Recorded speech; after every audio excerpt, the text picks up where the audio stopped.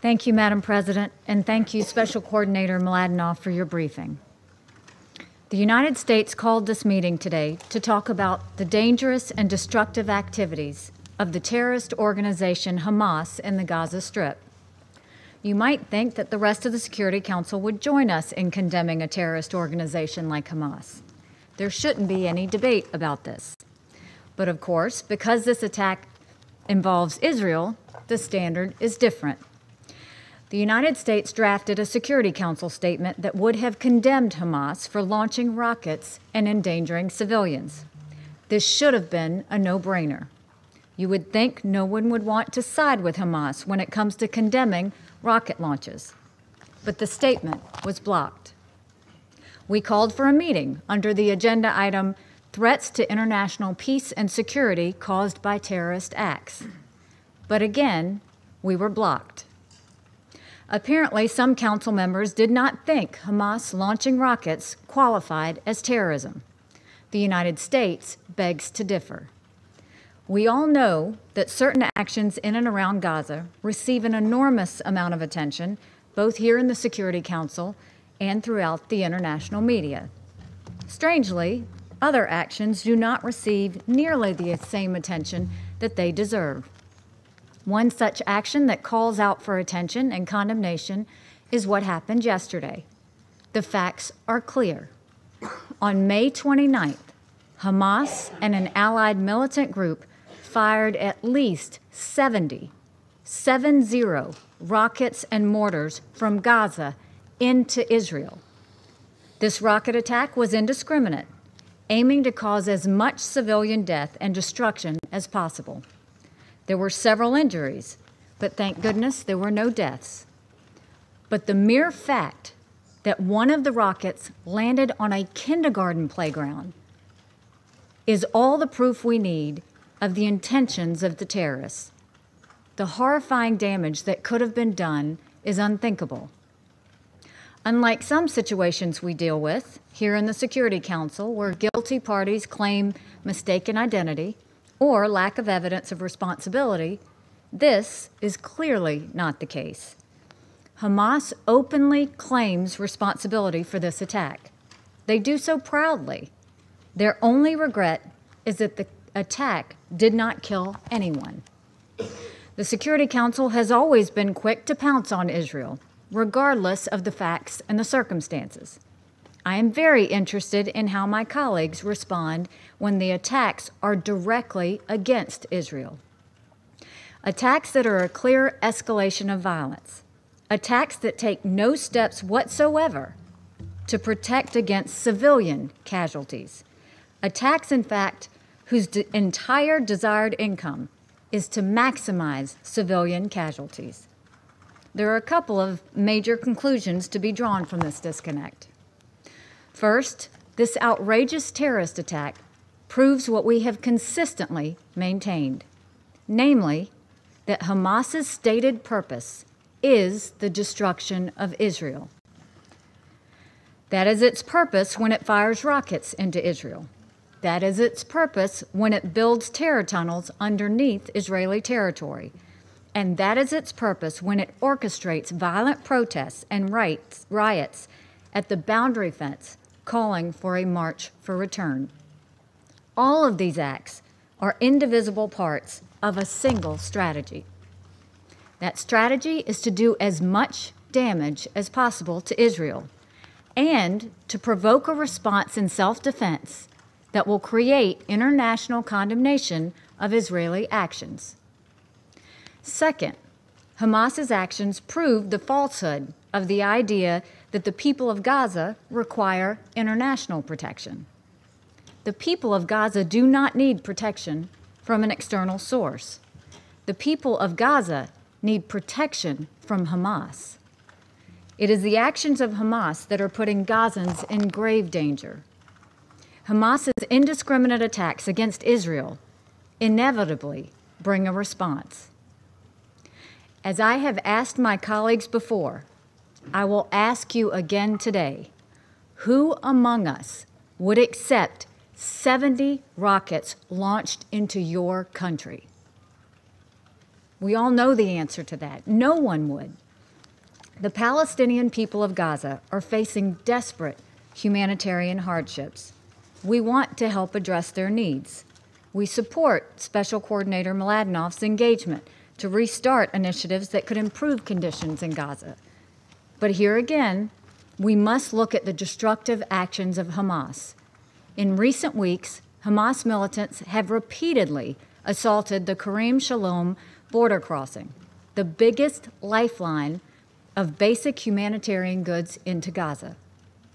In its attacks yesterday, Hamas rockets damaged 3 power lines, knocking out electric power to tens of thousands of Palestinians.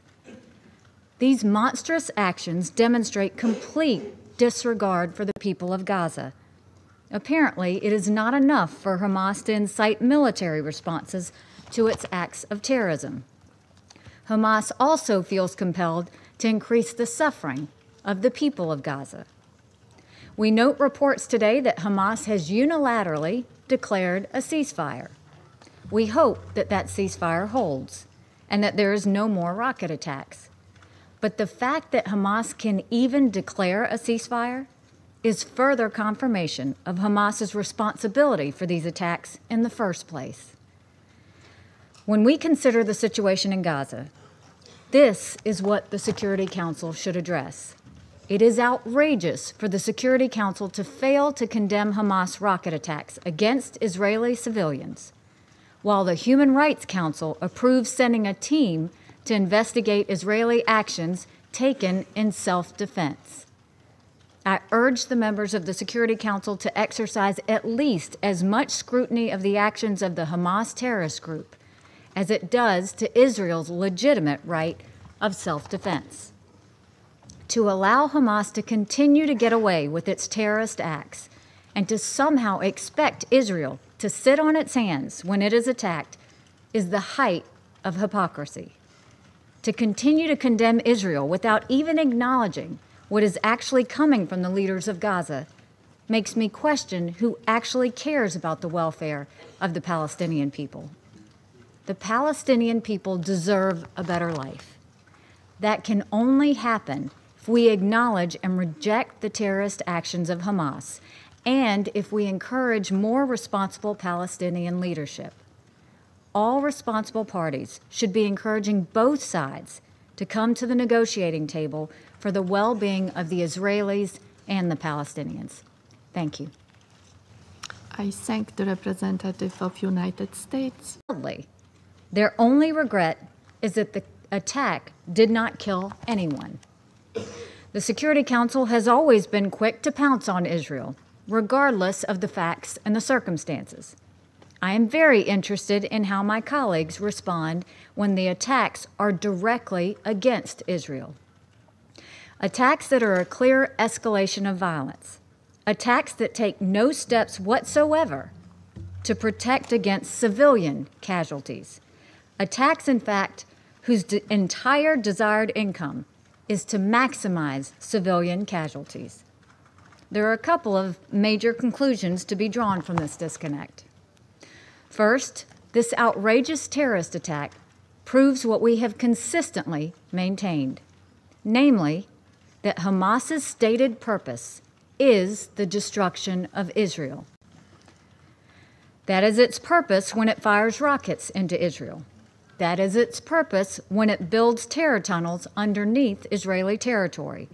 And that is its purpose when it orchestrates violent protests and riots at the boundary fence, calling for a march for return. All of these acts. Thank you, Madam President, and thank you, Special Coordinator Mladenov, for your briefing. The United States called this meeting today to talk about the dangerous and destructive activities of the terrorist organization Hamas in the Gaza Strip. You might think that the rest of the Security Council would join us in condemning a terrorist organization like Hamas. There shouldn't be any debate about this. But of course, because this attack involves Israel, the standard is different. The United States drafted a Security Council statement that would have condemned Hamas for launching rockets and endangering civilians. This should have been a no-brainer. You would think no one would want to side with Hamas when it comes to condemning rocket launches.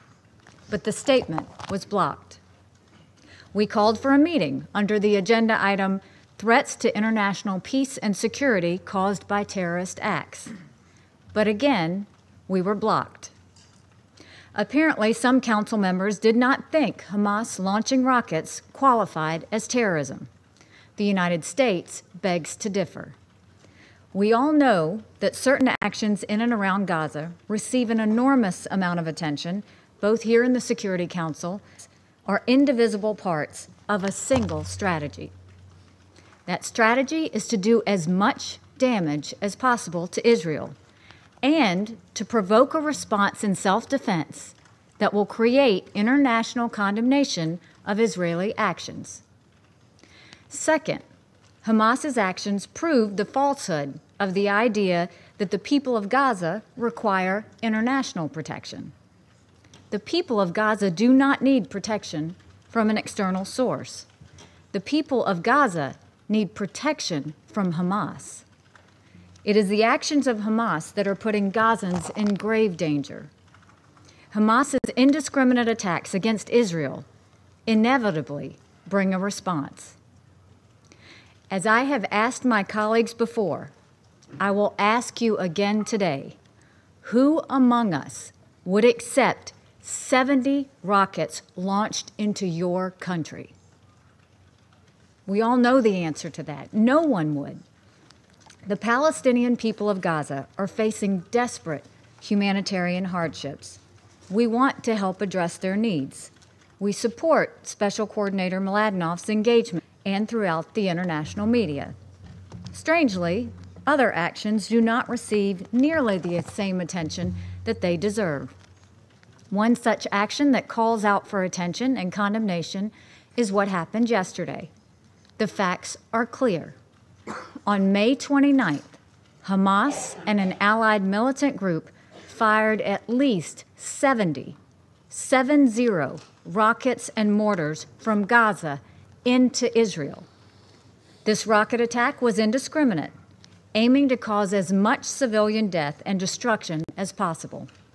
There were several injuries, but thank goodness there were no deaths.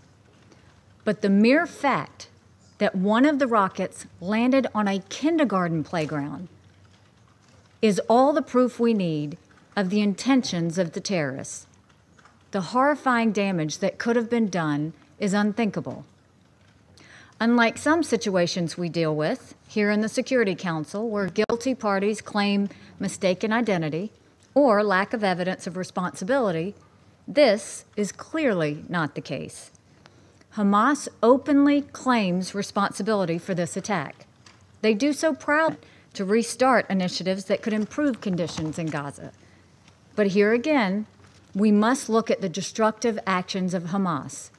In recent weeks, Hamas militants have repeatedly assaulted the Karim Shalom border crossing, the biggest lifeline of basic humanitarian goods into Gaza. In its attacks yesterday, Hamas rockets damaged 3 power lines, knocking out electric power to tens of thousands of Palestinians. These monstrous actions demonstrate complete disregard for the people of Gaza. Apparently, it is not enough for Hamas to incite military responses to its acts of terrorism. Hamas also feels compelled to increase the suffering of the people of Gaza. We note reports today that Hamas has unilaterally declared a ceasefire. We hope that that ceasefire holds and that there is no more rocket attacks. But the fact that Hamas can even declare a ceasefire is further confirmation of Hamas's responsibility for these attacks in the first place. When we consider the situation in Gaza,